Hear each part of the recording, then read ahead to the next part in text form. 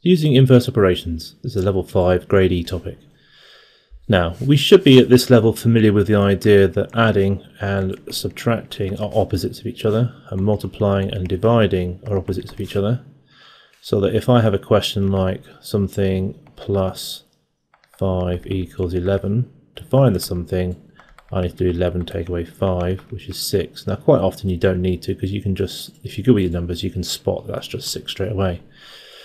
But this sort of undoing of an operation is very important when you get to slightly trickier ones. So if I had something like something take away 3 is 8, it's quite common for people, when they're not thinking too hard, to think that that is 5. Because you see the subtract 3, you see the 8, and you just take away the 3 from the 8 to get 5. But what we really must do is to be careful. If we check that by putting that number in there, 5 take away 3 is 2, so that's incorrect. We must remember that to undo a subtract, we must add to 8 to make 11. So 11 take away 3 is 8. And two possibly new operations that are inverses, we've got squaring and square rooting. So if I said something squared is 25, to find that something I need to do the square root of 25, which is either 5 or minus 5. Now, we very rarely use the minus 5 unless we're asked for two answers. We tend to just stick to the positive one. Okay, so we've got 3 questions here. Probably a good idea if you stop the video and have a go at doing these before I carry on. Okay, so Bob thinks of a number, he multiplies it by 6, and then he subtracts 5, and the answer is 13. So when it's one single calculation, it's fairly easy, but with 2, you just got to be careful to do it in the reverse order. So we started by times them by 6 and then taken away 5. So we just need to do it by undoing what's been done. So we need to, first of all, add 5 to get to 18, because that's the opposite of take away 5.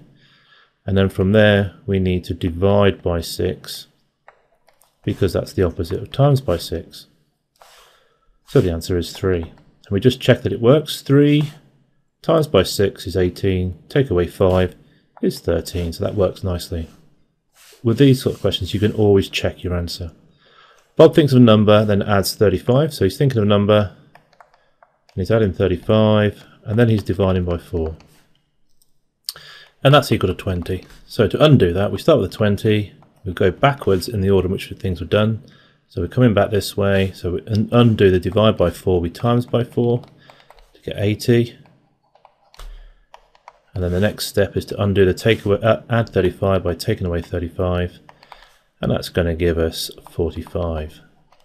That's our answer. Let's just check that. So 45 plus 35 is 80, divided by 4 is 20, and that's the answer. There we go, another one. Bob thinks a number, squares it. So he's going to square the number and then add 5, and that equals 21. So to undo that, we start with the 21. We do the last thing, undo the last thing first. So we take away the 5 to get 16. And then we need to square root the 16 to get 4. Technically, it could be minus 4, but we're really just interested in the 4, unless we're told to give multiple answers. And that's it, using inverse operations.